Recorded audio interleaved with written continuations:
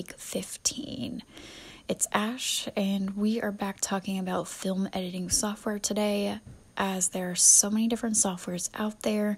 We're going to go over a few of them. It's not going to be this one's better than the other. It's just going to be kind of talking about which ones are going to be a little bit more powerful, and some of the new launches and releases and free ones and things like that. What's going to be better for an influencer or a private sector film creating crew versus more of a public corporate type setting. So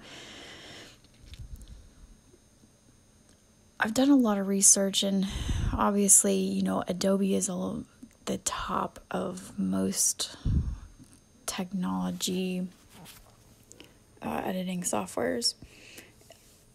It does, I've heard multiple, sayings as to whether it's bulky or not, and it seems to not be user-friendly, and once you get used to using it and you use it on a regular basis, it is a good software, very strong, very powerful, has regular updates, and is a really good price for the amounts that you're paid each month.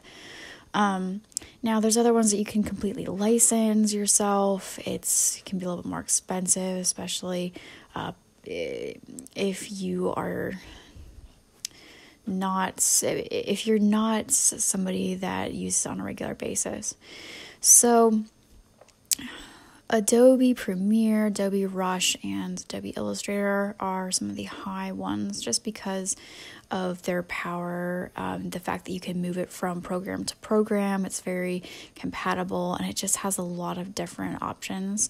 Not as user-friendly. I don't think any of us have said, oh yeah, Adobe's the most user-friendly ever.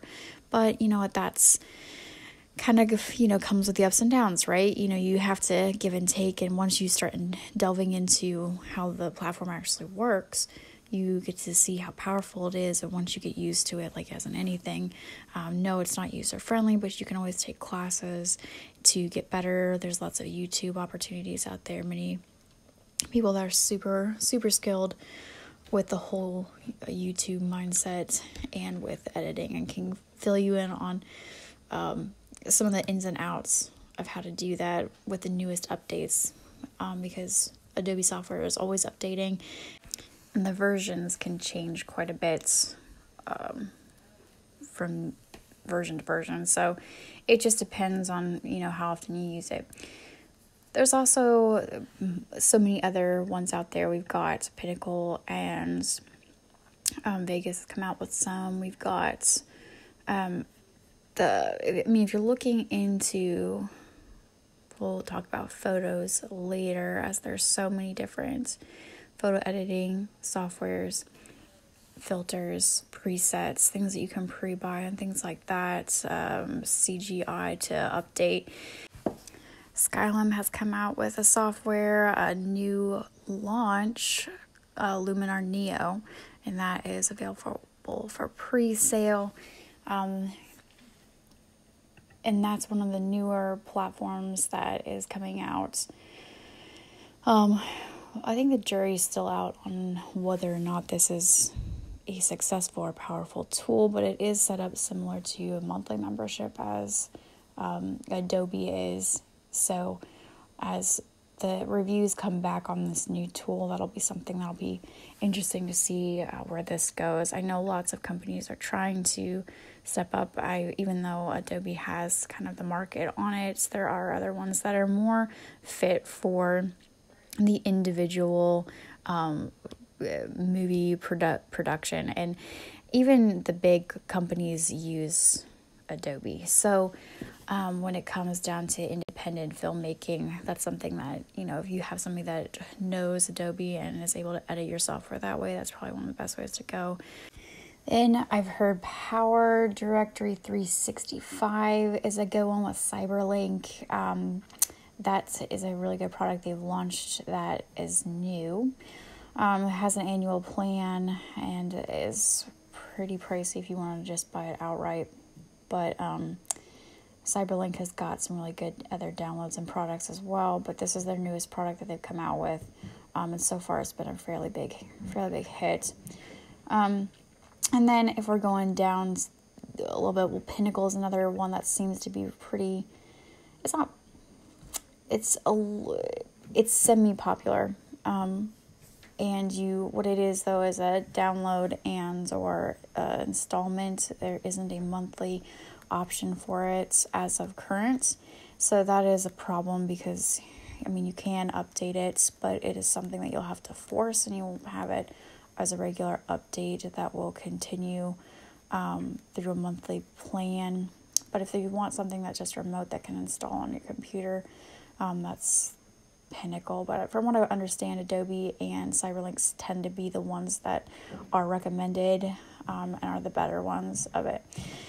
Now, for independent filmmaking, and if you don't want something that is obviously there's Apple iMovie and multiple other small apps that you can use on your phone.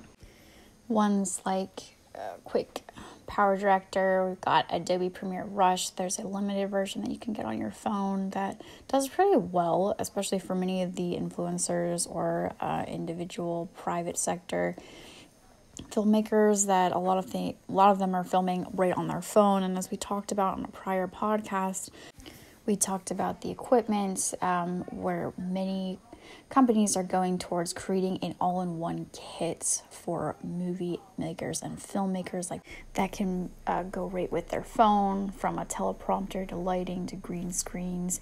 You name it, stabilizers, things like that. So there's a lot of opportunity as far as that goes. But anyways, back to the software. We have Splice, InShot, and a host of other ones that are perfect.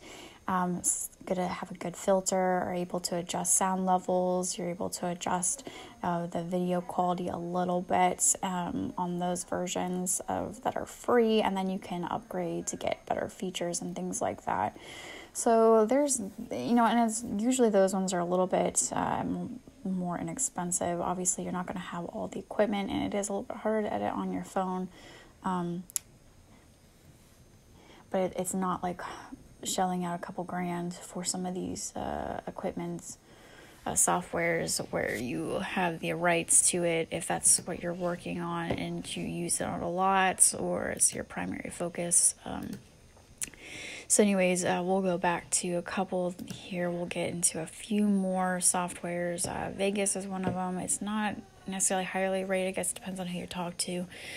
But that's another creative software that you can purchase as well. It's probably the best for like details and things like that, kind of getting the last little bit. We also have Wondershare. That's a fairly decent product for if you're on a budget. There's a free download that you can get, and there's obviously you can upgrade to get a little bit better versions. As far as like doing a full-on editing software, it will do the job, but it's not as powerful. So obviously Adobe, Cyberlink, and Pinnacle is a little bit more too. And then there's just a bunch of other ones. You have Core, you got WG, you got Mojave, and many, many more. Some of them have the month-by-month subscription. Other ones you have to purchase as a package and download.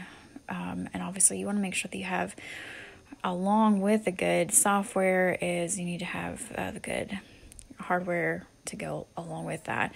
Make sure that your computer has got enough memory as you're dealing with large files, and a lot of times many editors will build their own computers just so that it has enough terabytes of information to be able to compact all the data.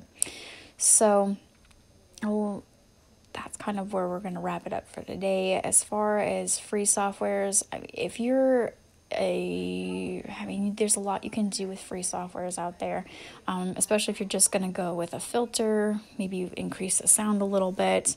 You can do a lot on your phone. Like I said, Wondershare has a free version, and that's fairly decent. And then there's a couple of these other ones that have free versions as well.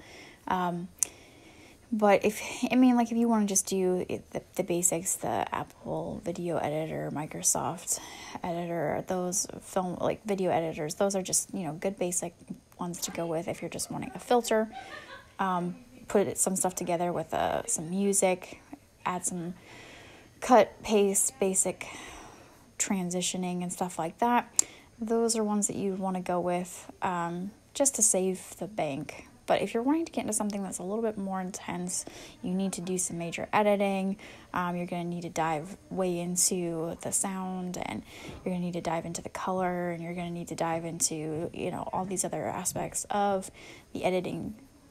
Then you're probably going to be going to need to shell a little bit more money. I think that's why a lot of editors use the Adobe products, because you can, like I said, shelve them back and forth between the Illustrator, Adobe Premiere Pro, Rush, and then back and over again, basically, because that's what a lot of editing is. I also know that some of the platforms are a little bit better at the stop motion, which has become extremely popular now.